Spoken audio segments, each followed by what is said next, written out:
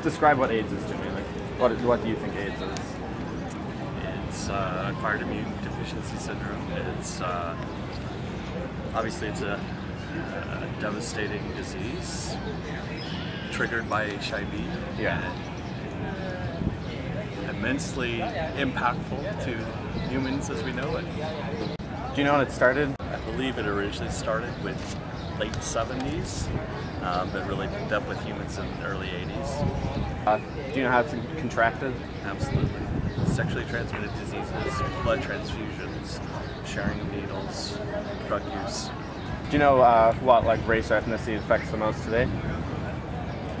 My guess is those of African descent. Probably the biggest and most impactful race, because there is a lack of treatment and funding for those overseas.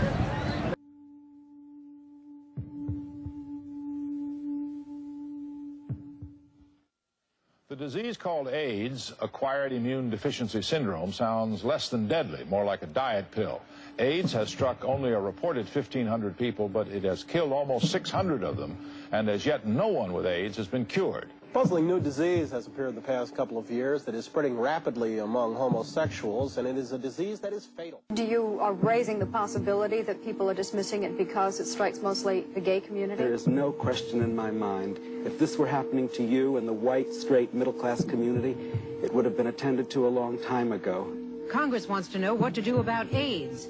Victims of the disease say the government has done nothing and has no plan to. Committee members were told that victims are often gay men or IV drug users, groups already discriminated against.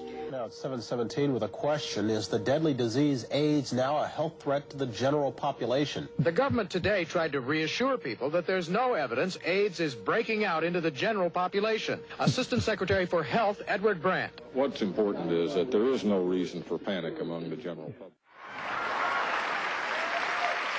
Kills people. It petrifies me because girls be hanging out with them.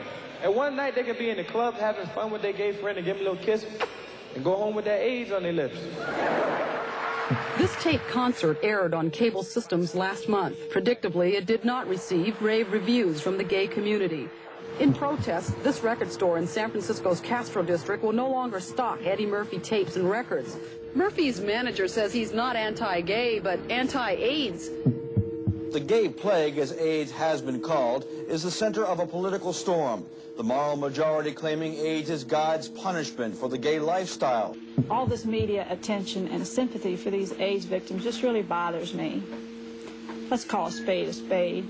AIDS is a venereal disease, and the vast majority of its victims are a group of abnormal people with a very strange and unusual lifestyle.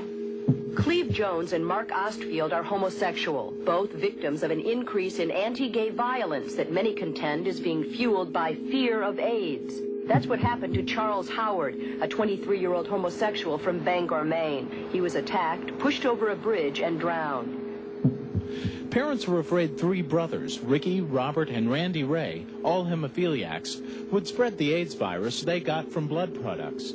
The Rays left Arcadia after their home burned in a suspicious... Now I understand the pain the corn guys went through.